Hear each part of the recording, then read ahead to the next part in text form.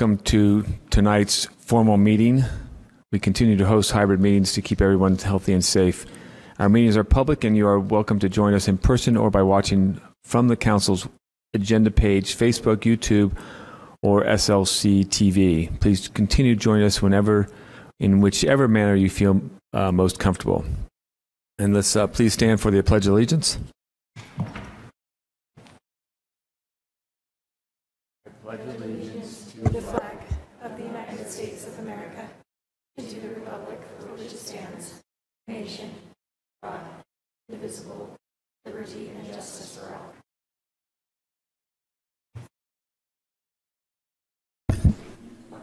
Thank you, and welcome to the public meeting rules. Thank you again for everyone for joining us tonight. If you'd like to give public comments today, we are accepting comments in person and online on WebEx. If you're wearing a mask, feel free to remove it once you get called to address the council from the podium. Thank you again for participating today. Before we begin moving through our agenda, I want to mention and review our rules of decorum. The City Council has always had guidelines in place to ensure our meetings are orderly, civil, and efficient. The guidelines help everyone feel comfortable sharing their comments without feeling intimidated. To achieve this, our rules of decorum take effect the moment you arrive. We respect all points of view and welcome new insights. Please be respectful while sharing your comments. Avoid yelling, using profanity, making racial slurs, or obscene or defamatory remarks. If you violate this rule, we will mute your line or we'll ask you to stop. If you feel the need to use such language to express your opinions, you may email council members or leave a message on our 24-hour comment line. Additionally, our staff will request your name during the WebEx registration process. To limit disruptions, your name cannot include a message or violate our rules of decorum. If your name doesn't comply, our staff will let you know, and for those joining on WebEx, please watch your chat window in case we try to reach you. Isaac Caneto from our staff will moderate our WebEx and will message you with any questions about your registration. Staff is handling many tasks, so please limit messages to technical issues and minimal information updates. If you'd like to send a comment, please feel free to mail us at P.O. Box 145-476, Salt Lake City, 84114, emailing us at council.comments@slcgov.com, or call our number 801-535-7654. Next is item A4. Council will approve the work session meeting minutes of November 10th, 2022, as well as the formal meeting minutes of October 18th, 2022. Look for a motion. So moved. Do I have a second? Second. I have a motion from Councilmember Fowler, a second from Councilmember Wharton. Seeing no discussion on this item, I will roll call as Councilmember Balamoros. Yes. Wharton. Yes.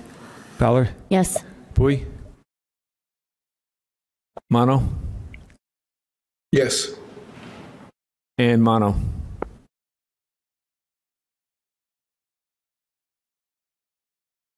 May not be able to. He may not be connected at this time. So that motion passes 5-0 with Councilmember Mono and Pietro absent. We're moving on to item B, which is our public hearings. We will now begin our public hearing process. Taylor Hill and her staff will be calling the names of those who wish to comment. We will call names of people on WebEx and in person based on the order of registration or received comment cards. Once we open the public comments, Taylor will announce 3 names at a time so people can have some notice to prepare to speak. When it's your turn to speak, Taylor will announce your name. If you are on WebEx, your line will be unmuted and you may begin. If you are here in person, please step up to the podium to make your comments once Taylor announces your name. To begin, state your name and your 2-minute timer will start. The 2-minute mark, the staff will announce time. If you're unable to finish your comments, please send your rest of it via email, mail, or call our office. If you no longer wish to speak, please either message our staff or when staff states your name, just let us know that you're here to listen. And our first public hearing, item B1, is in regards of the rezone master plan amendment and valley vacation at 1550 South Main Street assemblage. And before we take the comments, I'm going to turn the time over to Brian Fulmer Council Staff Policy Analyst to give a short introduction. And Brian, it's all yours. Thank you, Mr. Chair. This is a proposal to amend the zoning map for properties at 1518, 1530, 1540, and 1645 South Main Street, as well as 1515 South Richard Street from the current Corridor Commercial District and R1 5000, which is single-family residential designations, to FBUN2, or Form-Based Urban Neighborhood District. A request to vacate a city-owned alley adjacent to the properties is also included. It should be noted the proposal originally included amending the Central Community Master Plan future land use map, but that is no longer included because the recently adopted Ballpark Station Area Plan supersedes the Central Community Plan for this area. That is my introduction. Thank you, Brian. And Taylor, please, first public comment. Thank you, Council Chair. It looks like there are 8 people here to speak to this item. The first will be Lance Spencer, followed by Jason Schultz, and then Amy Hawkins. Lance, you are unmuted. Hello, can you hear me? Yes. Yes, we can hear you. Okay, perfect. Yeah, I was having some issues earlier. Yeah, I just have some general support for rezoning in a way that allows for more density, for more housing, for mixed use, that will maximize the potential of the city. And so as someone interested in the city growing to its full potential over time, I would just like to voice support for getting zoning restrictions out of the way and allow, the citizens and companies of Salt Lake City to develop the property that we have to the maximum extent. And so I don't know that this particular issue is all that controversial relative to other rezoning proposals, but I feel like too often we only hear the negative voices and not people who just generally want to see more economic opportunity, more opportunity for homes, and more opportunity for us to take advantage of the limited property that we have, just physically speaking. So thank you very much. Thank you. Next, we will hear from Jason Schultz, followed by Amy Hawkins, and then Cindy Cromer. Jason, you are unmuted. Hey, thanks so much. So I'm a neighbor. I live just up the street from this project.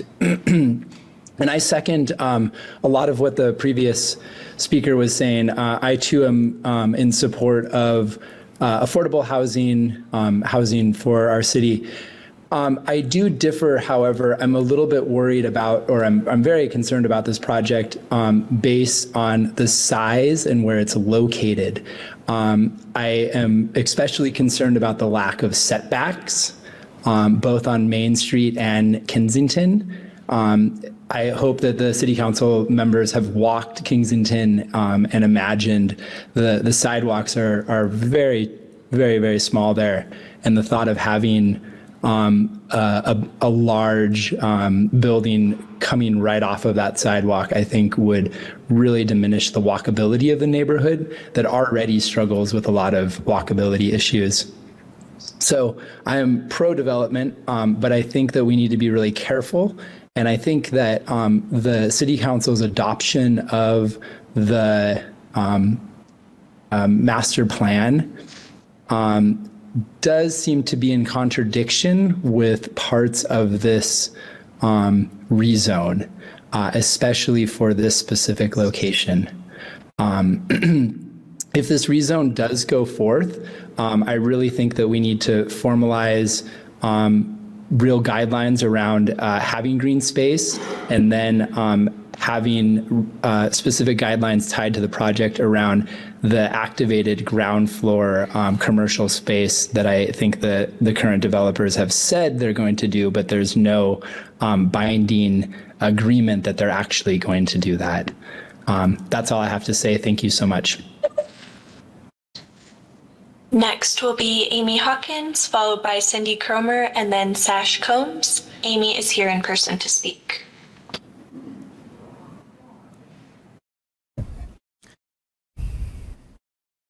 I'm Jeff Sandstrom. I'm swapping places with Amy.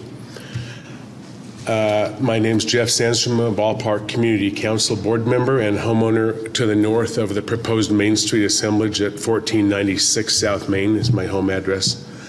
I'm excited about and in full support of the redevelopment of this location and in support of the alley closure.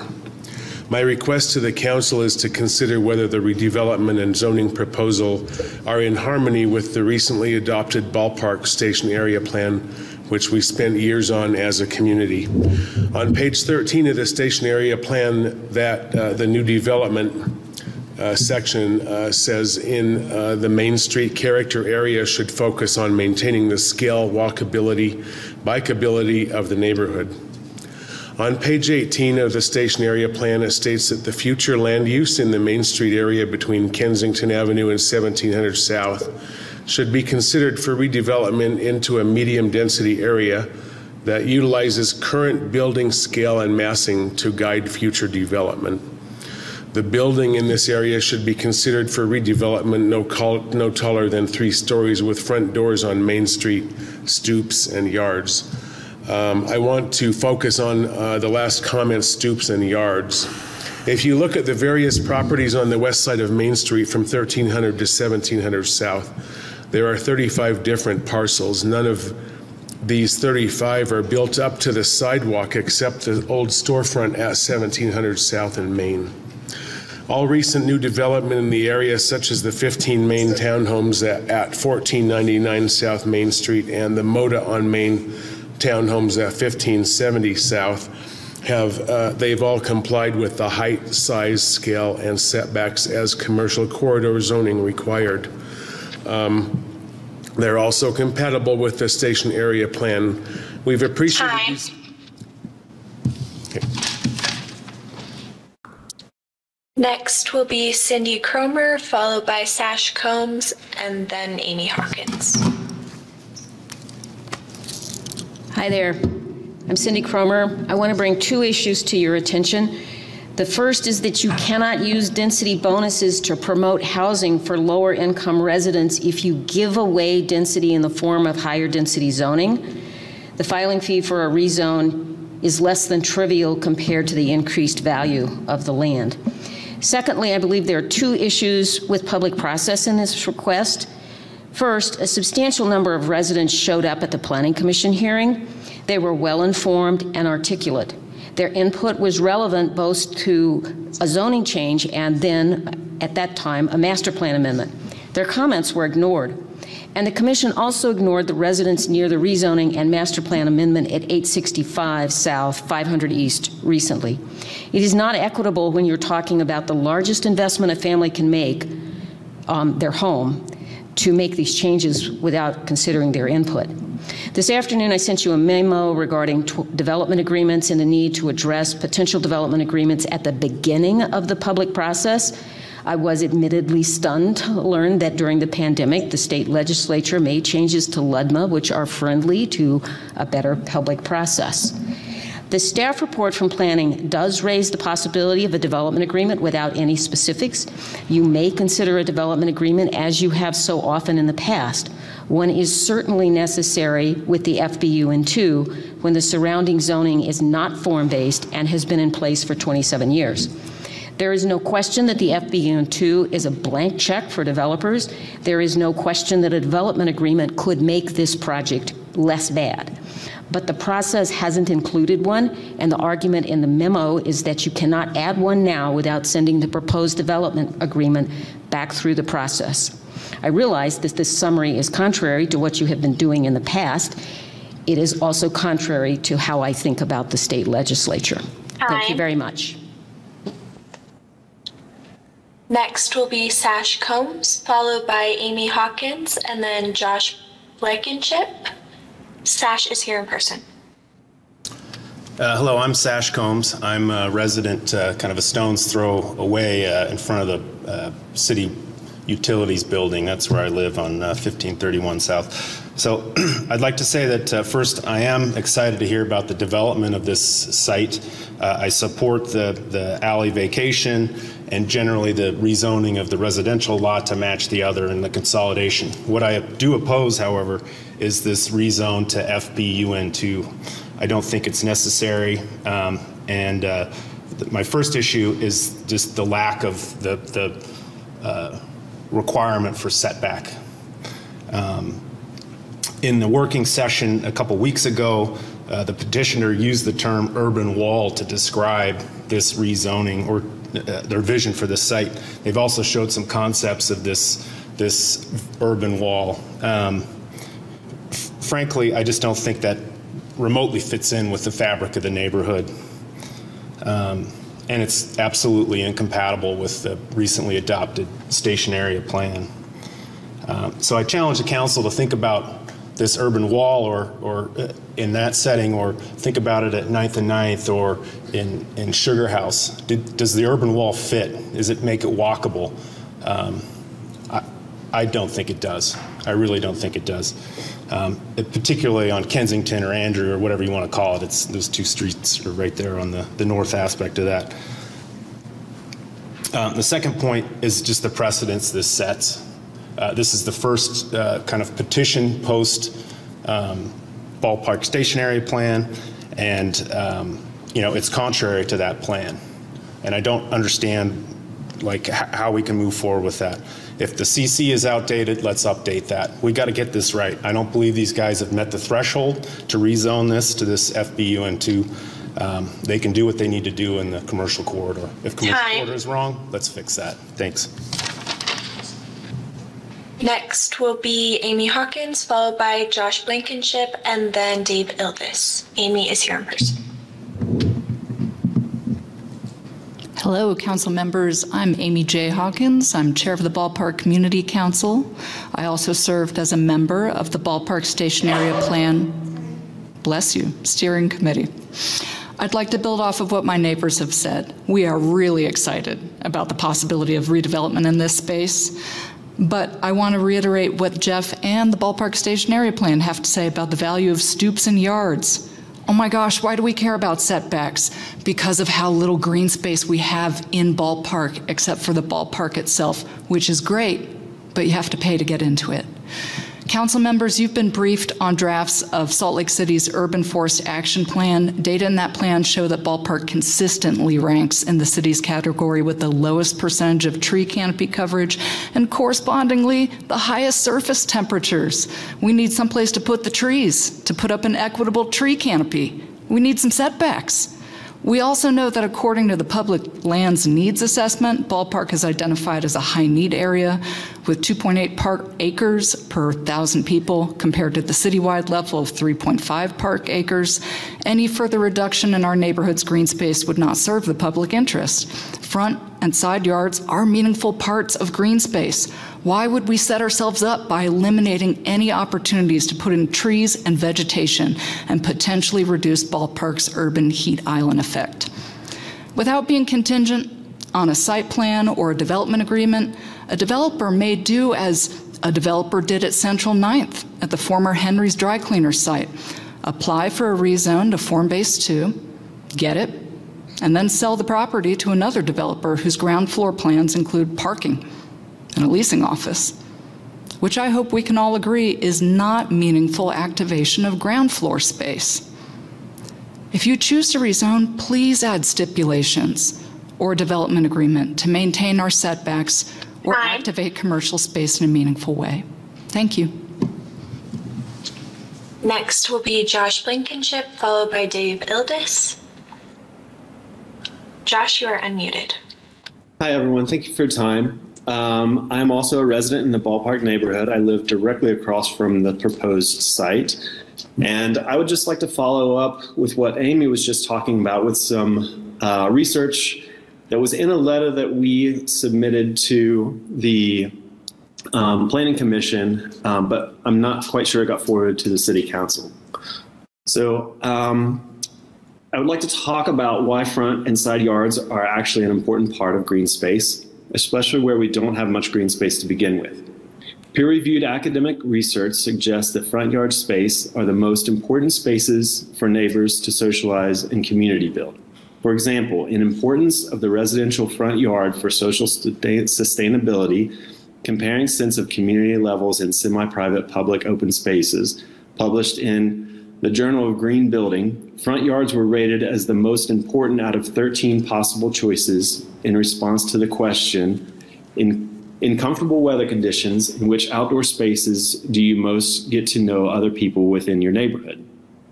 The study concludes that front yards act as important semi-private public spaces where people enjoy social interactions, identity creation, and the development of a sense of community.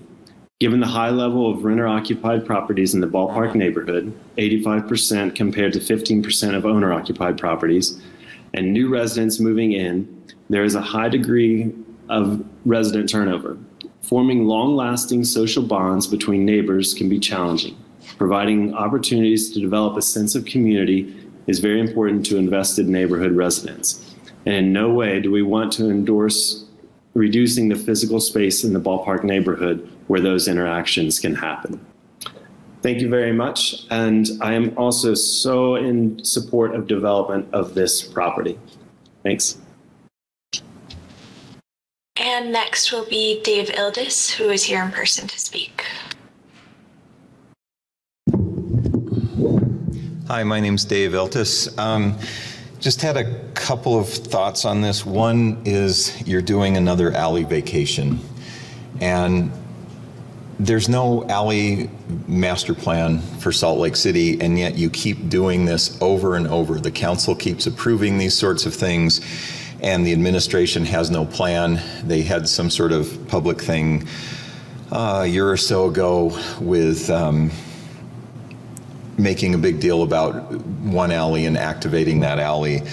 But alleys are really important to allow people to ride their bikes or walk where they're not on streets full of cars. And so you're looking at vacating yet another city-owned alley here, and with no plan, no forethought, no way, no understanding as to how this fits in the bigger picture. And this particular alley, it may be worth vacating, it may not be, but you have no plan and no criteria for why you're vacating that.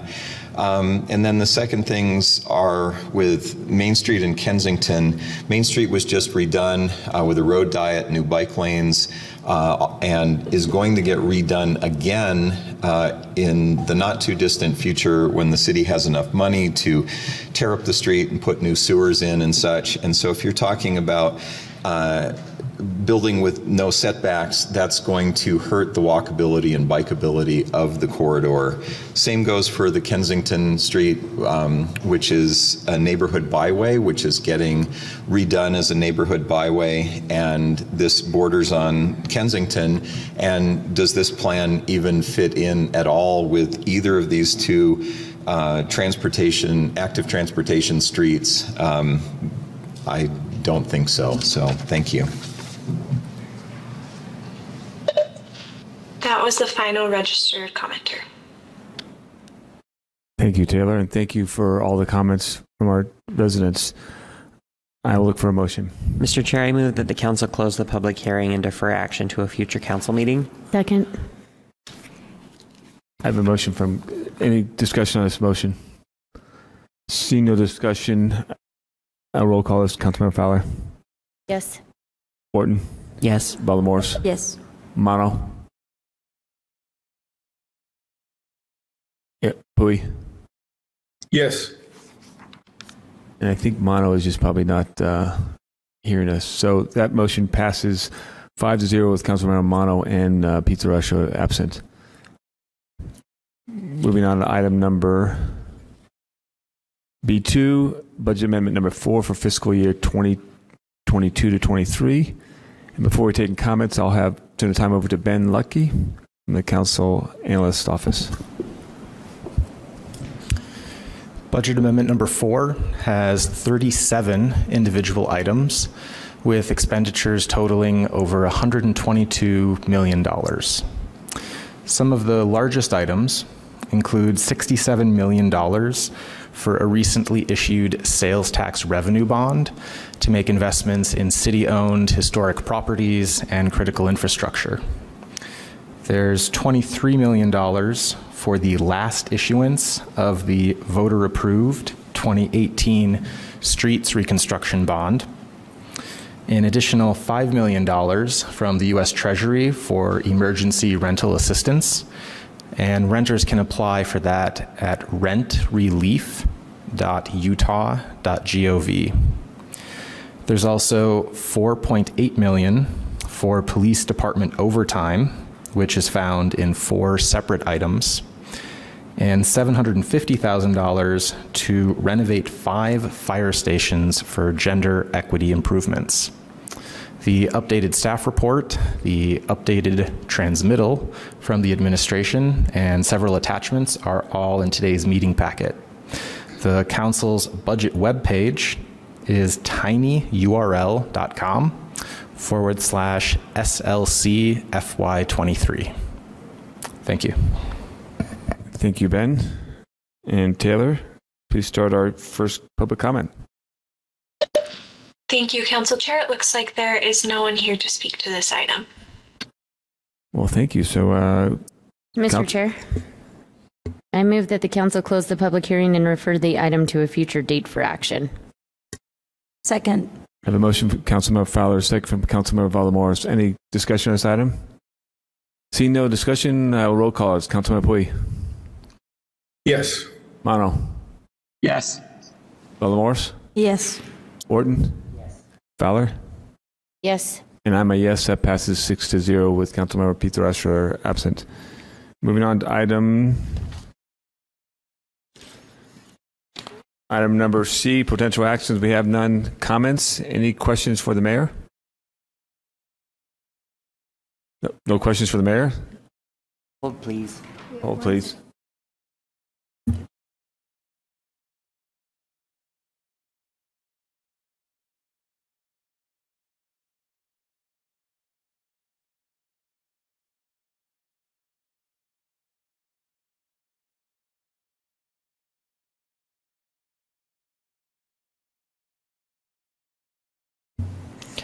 Sorry, Mr. Chair. Moving on to item D2, comments to the council. We are now at our comment portion of our agenda, and we'll hear comments on general topics and items not scheduled for a hearing tonight. I went over the City Council's rules of decorum earlier, and those rules apply here as well. We are accepting comments in person or are online via WebEx. Isaac is on our staff is moderating the meeting and will message attendees as needed. Taylor Hill on our staff will call out names for those who wish to comment based on the order of registration or received comment cards. And once we open public comments, Taylor will announce 3 names at the time so that people can have some notice to prepare for speak. And and I'm not going to read the rest of it because I think we've just went over that. So Taylor, you can begin our first general comment. Thank you, Council Chair. It looks like there is one person registered for general comment, and that is Dave Iltis, who is here in person to speak. Hi, my name's Dave Iltis. I came tonight to talk to you about the death of the little girl that happened Wednesday, November 30th on 13th South and 21st East. She was hit and killed in a crosswalk by an errant driver who wasn't under the influence or anything. He's apparently very broken up and his life will probably be destroyed. Person I interviewed about this said that they've never seen so much blood come from a little girl. What is the council and the mayor going to do about this?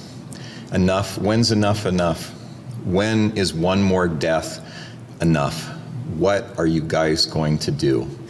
You guys ignored the complete street on 100 South, so that was an incredible failure by both the mayor, Transportation Division, and this council.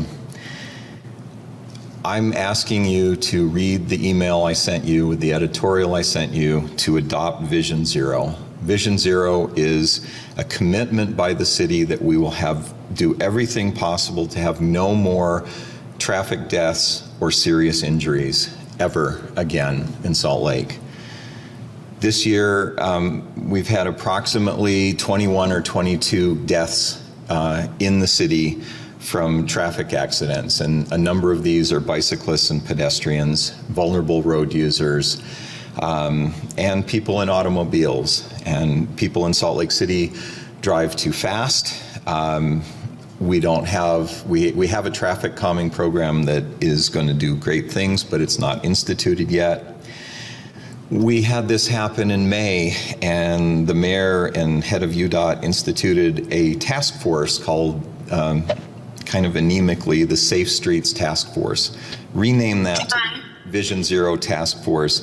Fund safety measures, and please do something. Please don't sit there and ignore this. We can't afford to do this anymore for the safety of everybody, including the kids. Thanks. Thank you. That was the final registered commenter. Thank you for the comments, and thank you, Taylor. Moving on to item number E, new business. This brings us to new business item number E1, establishing limits for new water availability. I will look for a motion.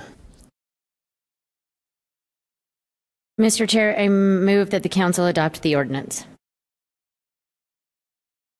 Second. I have a motion from Councilmember Fowler, a second from Councilmember Valdemoros. Any discussion on this item?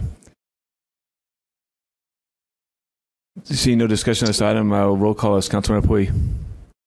Yes. Mono. Yes. Valdemoros. Yes. Wharton. Yes. Fowler. Yes. And I'm a yes. That passes unanimously with Councilmember Pizarro absent. Moving on to item number F, unfinished business. F1, a resolution amending an interlocal agreement between Sandy and Salt Lake City regarding computer-aided dispatch and record management system services. I look for a motion.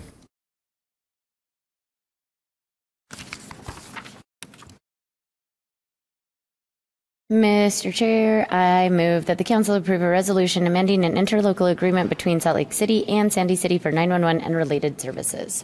Second. I have a motion from Councilmember Fowler, a second from Councilmember Valdemoros.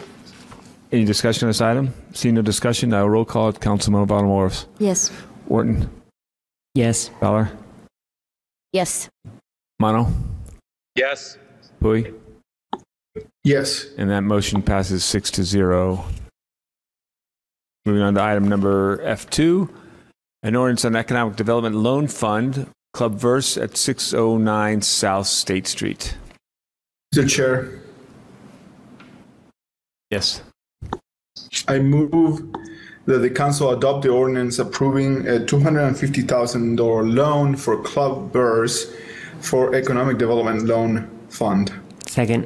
I have a motion from Councilmember Pui, a second from Councilmember Wharton. Any discussion on this item? See no discussions, I will roll call it. Councilmember Pui. Yes. Mono. Valdemoros.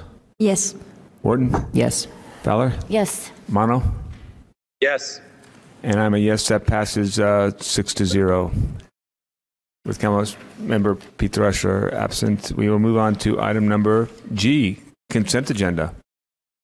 This brings us to section G, consent agenda of our portion of our agenda. I look for a motion. Move for approval. Second. I have a motion from Councilmember Wharton, a second from Councilmember Fowler. Any discussion on these items? No discussions. I will roll call at Councilmember Pui. Yes. Mono. Yes. Valdemoros. Yes. Wharton. Yes. Fowler. Yes. And I'm a yes. That passes 6-0 with Councilmember Peter Usher absent. And that, I believe, concludes our formal session. We are adjourned. If I would remember our gavel, I'd slam it. It's right back here.